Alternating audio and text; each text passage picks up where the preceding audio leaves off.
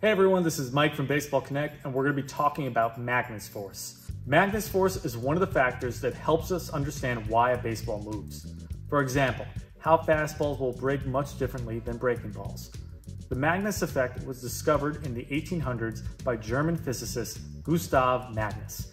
Magnus examined why spinning artillery shells curved in unexpected ways. He came to the conclusion that spinning objects create a force opposite to the direction the object is traveling in, which impacts their movement.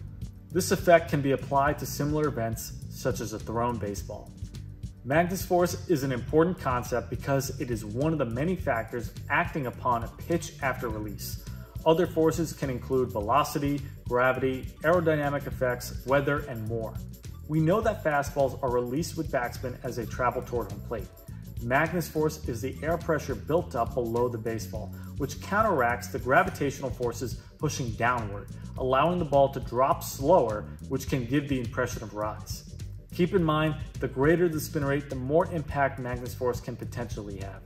This might explain why high spinning fastballs are sought after, because this trait can lead to greater movement profiles. When reviewing breaking pitches such as curveballs, we know they are released with topspin. This type of spin creates the exact opposite Magnus effect than fastball spin. The top spinning curveball creates more air pressure on top of the baseball as it travels toward the plate, magnifying the gravitational forces already acting on the ball. For this reason, curveballs move or break in a sharp downward path compared to fastballs. This type of force is applied to all thrown baseballs in some way dependent on their spin axis and pitch characteristics. Magnus Force can play a huge role in affecting any thrown object, including baseballs. Having a comprehension of ball flight factors is important because it is the core of understanding why each pitch type moves the way they do.